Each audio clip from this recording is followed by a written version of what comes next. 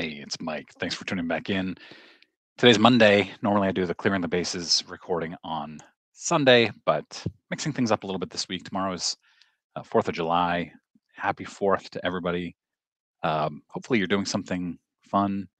We're taking it easy. Obviously, I've mentioned before my mother had open heart surgery 2.5 weeks ago. So we're having an easy home day, gonna barbecue, some burgers, some dogs, and hopefully play some yard games if it ever stops raining here. It has been crazy. First of all, I want to remind you that next Tuesday, the 11th of July, I'm doing a live stream. It is set up already. If you go in there and go to my channel, click on the live tab, and then you can click on notify me. And I have 5 special guests lined up as of right now, celebrating 2 years of me being on YouTube. Mike Moynihan, Chris Sewell, and 3 others will be there. So I'm looking forward to that. We'll probably plan on going. I'll go for 90 minutes. Each of them will stop in for like 10 or 15 minutes. Just want to thank them for the help they've provided to me along the way. And next up, yes, Clearing the Bases is now sponsored by Iron Guard Supplies. Iron Guard, you can go in, you can get sports card supplies, 9 pocket card binder pages. And of course, my internet's going to be slow here as I load this up. They also have sleeves, top loaders, semi-rigids, and Magna armor, which I don't even know what this is. Oh, they're mags, of course. And when you order, you can put in code JUNKWAX20 for 20% off your order. Next up, I have Indiana Jones and the Dial of Destiny. I went to see this last Thursday. This is not collectibles related, but I wanted to share. I grew up a huge Indiana Jones fan as a kid. Had to see the last one on the opening night. What an awful disappointment that was. Terrible movie. Dial of Destiny was much better. Everybody in my family enjoyed it. Even my 13-year-old who has a hard time sitting through movies. This was 2.5 hours and there was no issue. It's a long movie, but a lot of fun, very entertaining. So that's that. There was a daylight burglary at a Toronto card shop. 3 men, masked, stormed into a shop while they were open and stole a bunch of merchandise. Ordered employees into the back room area and filled garbage bags with sports card boxes and other items. Pretty bold. There are a lot of burglaries recently in sports card shops, but not usually when the card shop is open. I saw this Goose Gossage rookie card autographed. 310 saves and a bleep load of strikeouts. I thought that was funny. Great inscription by Gossage. And this is an autographed Back to the Future VHS. This is not the original VHS. So this is from 1989. So I'm trying to learn more about VHS collecting. It's not a very complex thing, but this one, I don't like this label of this company, the yellow, but that's okay. This was a 10 on the box graded and 10 on the seal and autographed by Michael J. Fox. Sold for $6,250. Pretty cool. That's something that I would love to have. I would never pay anywhere near that much for that. And then Joe Orlando, former PSA head, now working for Heritage, I guess, posted this amazing PSA, PSA slabbed Mickey Mantle autograph run. And this is just some of them. There's also a video out there that shows them going through. It's all the tops and Bowman cards of Mantle. And they go through it starting with 1969 tops all the way down to 51 Bowman. There's the 52 tops. It's amazing. And they're estimating it to be more than $500,000. And then here's this also in the Heritage auction. This is a autographed 48 leaf Jackie Robinson. Very cool. No idea what this will go for. I just thought that was awesome. Mario Alejandro is somebody I just started following recently on Twitter. Awesome, awesome follow. If you like sports card stories and the history of sports cards, he is the best. Posted the story about top superfractors from 2005 pristine that appear to have just walked out of the Topps uh, factory where there are multiples. eBay user PCB Comics and Sports listed over 100 top superfractors from 2005 pristine. There was at least one of these superfractors that a collector already owned. So then there were two of them, even though they're one of one. What was the rest of this? Collector's been told off the record that these are Topps cards meant to be used only as replacements should the real versions become damaged. That means these cards were stolen either by current or former employees of Topps or someone in their printing facility. We've seen a few of these too. It's there's got to be better security of these extra one of ones. Here's this.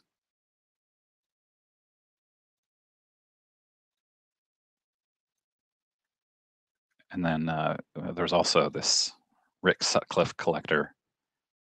One of one, he already owned a card and found another one of one for sale. So here's the one of one for sale. And this is the one he owns, I think. Or maybe not. But anyway, or maybe that's what's in this video.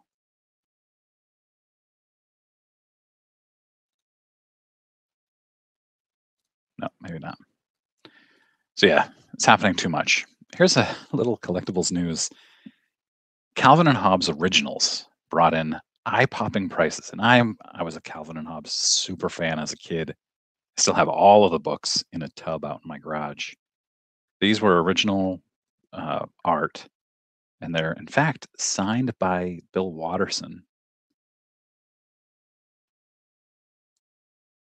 One of them sold for $174,000.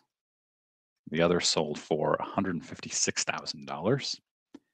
Last year, a Watterson colored Sunday strip, which of course are the best, sold for almost $500,000. I didn't even know these were collectibles.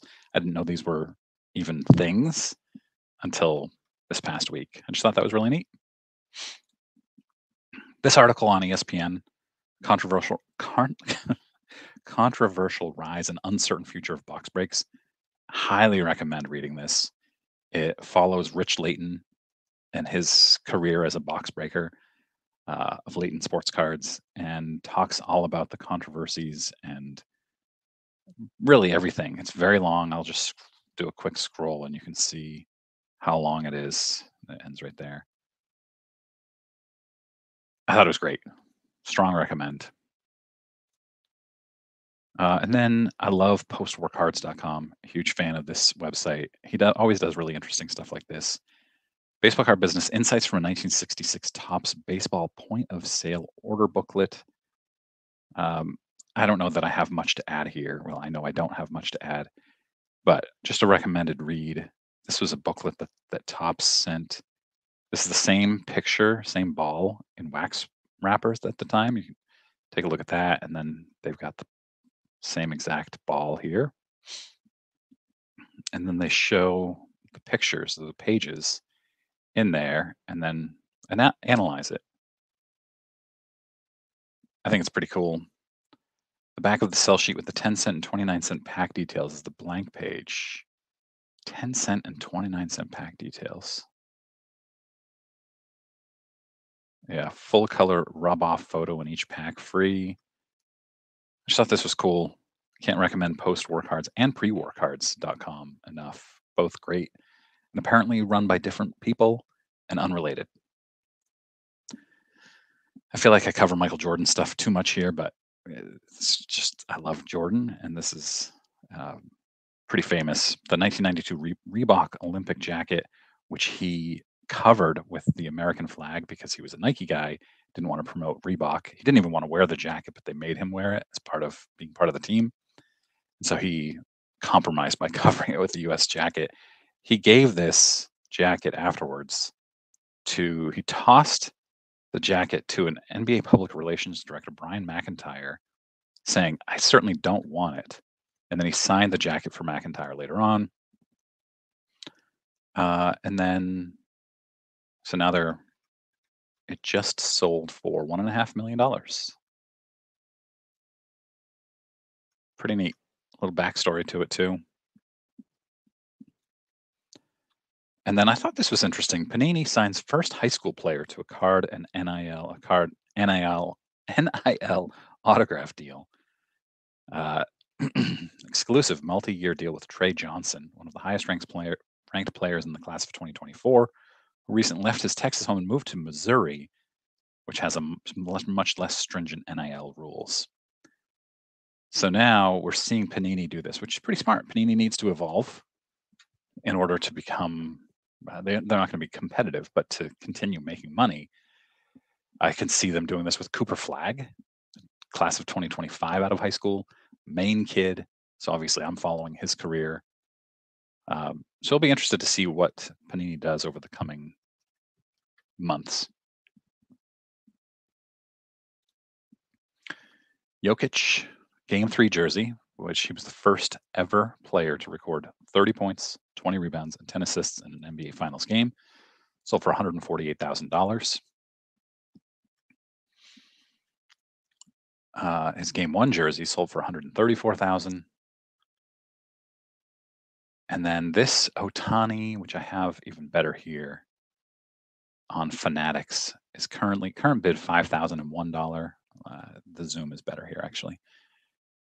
So this is his kanji autograph. And then he wrote his nickname, Showtime. So I thought that was really cool. Bid is at $5,000 right now. No idea how much this might go for. Still got 2 days to go. And then I just thought this was interesting. NHL draft full of hidden gems and memorabilia gold. The Epper Deck's senior brand manager for sports, Paul Zickler, is open to using anything as a piece of memorabilia to use as a relic in a card. Let's see, where is it?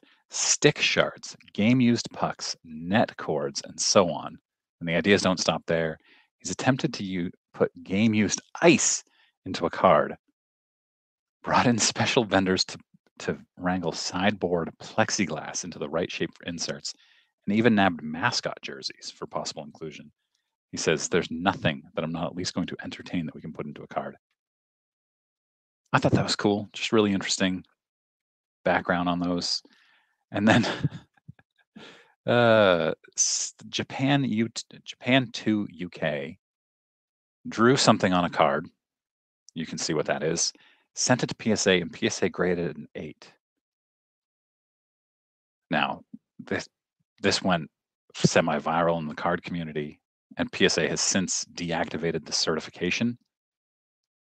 But it's kind of telling, as they say, does this prove how little PSA actually checks cards before grading? Yeah, I don't know how you miss that. They just have no familiarity with the cards, I'm guessing.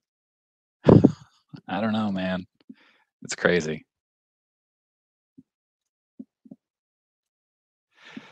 That's all for today. Let me know in comments, what is your favorite of these items? And would you rob a card shop during the day, or would you wait until middle of the night? Seems to me like there's an obvious answer, but all right. Thanks all. Hope you have a great 4th of July, and hope to see you in the live stream next Tuesday night, July 11th, 7:30 p.m. Eastern. See ya.